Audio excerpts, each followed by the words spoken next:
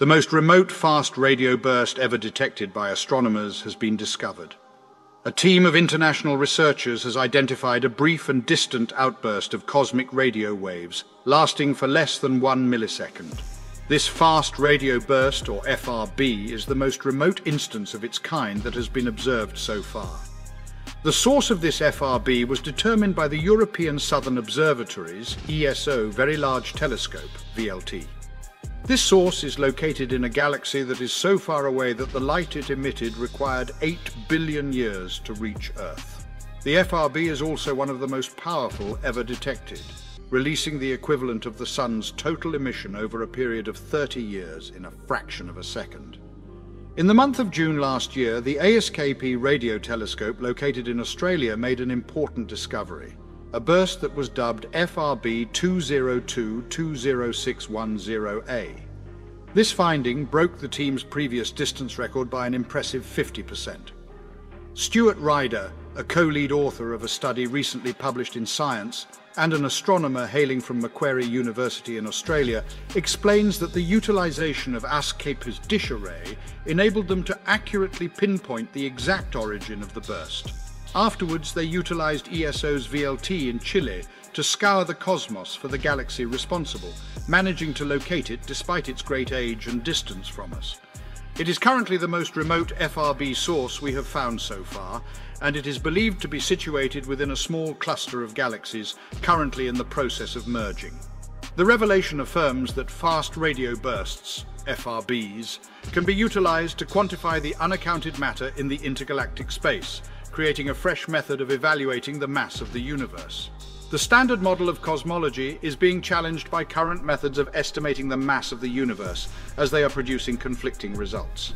Professor Ryan Shannon, who co-led the study at Swinburne University of Technology in Australia, states that when normal matter in the universe is tallied up, over half of what should be present is absent. The missing matter is believed to be concealed in the intergalactic spaces, but it could be so extensively diffused and heated that it cannot be detected by standard approaches. According to Shannon, fast radio bursts are capable of detecting ionized matter. These bursts can observe all of the electrons in even the most empty areas of space, enabling us to determine the quantity of material that exists between galaxies. The discovery of far-reaching FRBs is essential to the precise quantification of the universe's absent matter, as demonstrated in 2020 by Jean-Pierre Macquart, an astronomer from Australia who has since passed away. Macquart exhibited that when a fast radio burst is located farther away, it discloses a greater amount of gaseous compounds between galaxies. This principle is now known as the Macquart relation. Despite recent instances of fast radio bursts that seem to contradict this correlation, our findings uphold that the Macquart relation is still valid, even at distances beyond half of the universe's known expanse, according to Ryder. According to Shannon, even though the cause of these immense energy bursts remains a mystery, what is certain is that fast radio bursts happen regularly throughout the universe. Furthermore, these bursts could be utilized to detect the presence of matter in the vast space between galaxies and to gain a deeper comprehension of the universe's layout. As it stands, the outcome is the ultimate achievement of what telescopes can observe at this moment in time. However, astronomers will soon find themselves in possession of the necessary tools to discover bursts that are older and more remote, while also pinpointing the galaxies that produce them and measuring the universe's unaccounted-for matter.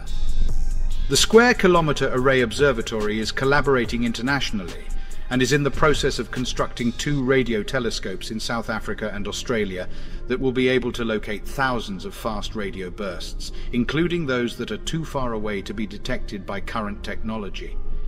ESO's Extremely Large Telescope, a 39-meter telescope currently being built in the Atacama Desert of Chile, will be one of the few telescopes capable of studying the galaxies that create bursts that are even more distant than FRB 202-20610A.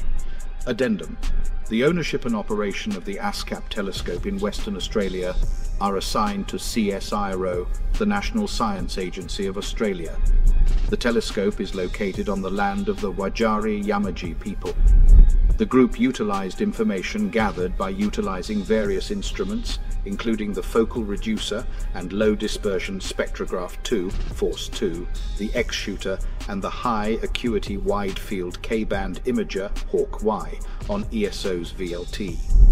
Additionally, findings from the Keck Observatory located in Hawaii, USA were incorporated into the study. To support our channel's growth and ensure broader awareness, kindly hit the like and subscribe buttons. This will help us reach more individuals and disseminate valuable information. Thank you in advance.